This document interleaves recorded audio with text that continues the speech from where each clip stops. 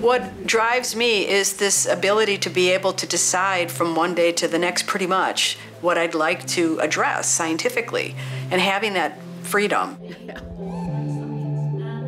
My name's Juleen Zierath, and I'm a professor of physiology at both the Karolinska Institutet and the University of Copenhagen. I divide my time between my research team at the Karolinska Institute and running the Center for Basic Metabolic Research at the University of Copenhagen. And so that means that I'm often in Copenhagen, and I'm often in Sweden. So we're in a suburb of Stockholm, Sweden, and this is an off-site day for our research team. And we're here today with postdocs, PhD students, junior faculty that are working together with myself and my colleague Anna Krook at the Karolinska Institute, and also some of the team members at the University of Copenhagen from the Center for Basic Metabolic Research. And we're talking about our science, we're talking about the research we're doing, we are talking a little bit about some of the processes that we're running, our procedures, we're team building, and we're enjoying the time to be together. I wear a lot of hats. I am an educator, I am a professor, I am a cheerleader, I am the coach, I am someone who can listen.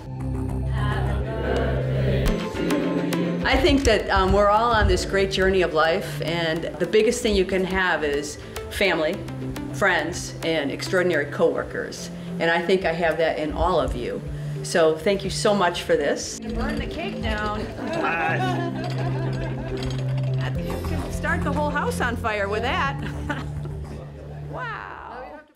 Monday I'm at the Karolinska, and we have our lab meeting and our group team building.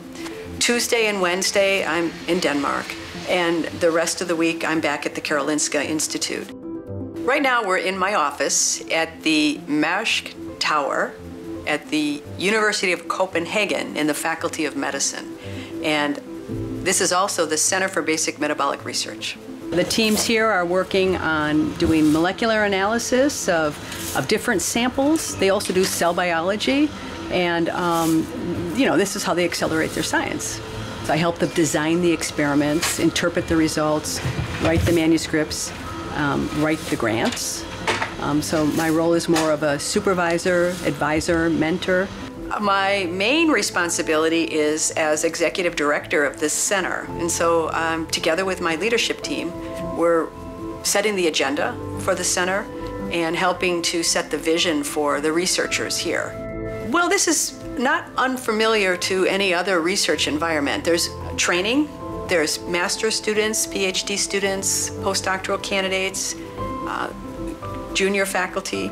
So it's a real academic environment, and all of us are working in the area of metabolism, but mainly with a focus on diabetes and obesity, and genetics and genomics. When you're working in a center like this, one of the biggest challenges is to keep people looking somewhat in the same direction. Of course, you know, you want people to have their own ideas and vision and plan and science, but we have to be aligned, and we have to be committed to the idea of this center. When I went to the university, I was fascinated by the precision, the science, the physics, the biology, the physiology, and I got really hooked on that. So I think already when I was in my early 20s, I knew I wanted to have a career in science.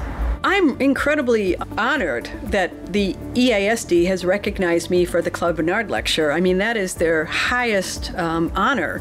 And the people who have received that award in the past, they're my heroes. You know, many of them are real great heroes. It's one of those moments of triumph that, you know, my colleagues, my peers, have bestowed this distinction on me.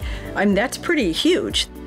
I think one of the most fascinating things to me is that there's so much more to learn about how our bodies are adapting to exercise, or how they're maladapting in diseases like type 2 diabetes or obesity. I understood early that exercise could be a medicine for people who have diabetes.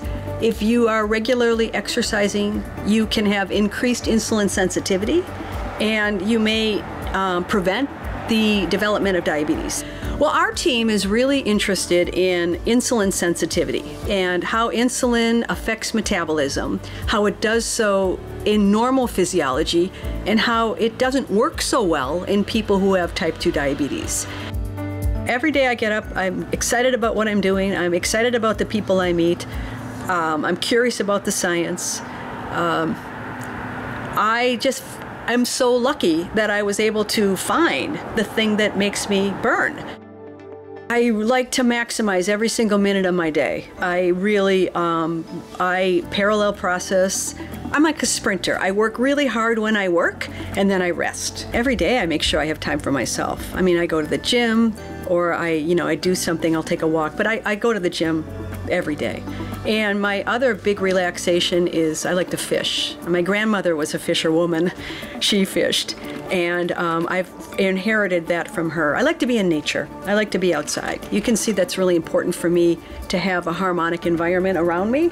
So being outside, being physically active is a way for me to kind of meditate and uncouple and relax.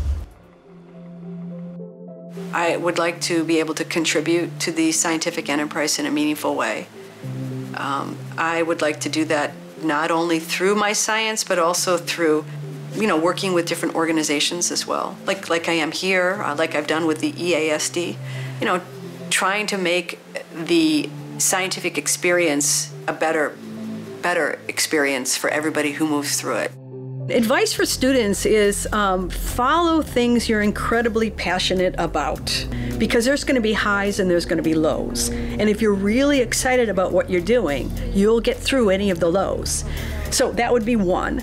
I would say it's really important to get solid fundamental training in really good labs where you have access to different points of view so that you're challenged and that you learn to be able to defend your ideas with facts. And I think it's important to be persistent, because it's a tough job. The chances of getting grants funded is low, and you have to be persistent, and you have to be able to articulate your ideas, and you have to be able to continue to kind of put that forward. So, and be patient.